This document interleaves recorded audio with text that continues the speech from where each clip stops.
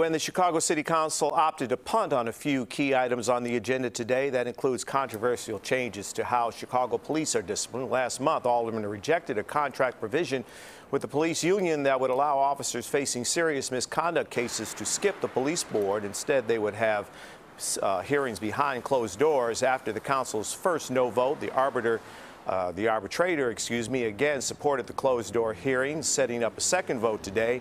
That vote was called off. It's not clear when that will happen. A new ordinance that would effectively ban natural gas in new buildings is also heading back to the drawing board. Mayor Brandon Johnson introduced what's called the Clean and Affordable Buildings Ordinance today.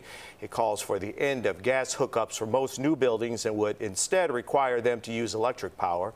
The ordinance was immediately sent to the Rules Committee, where it will likely undergo revisions before it is brought to a vote.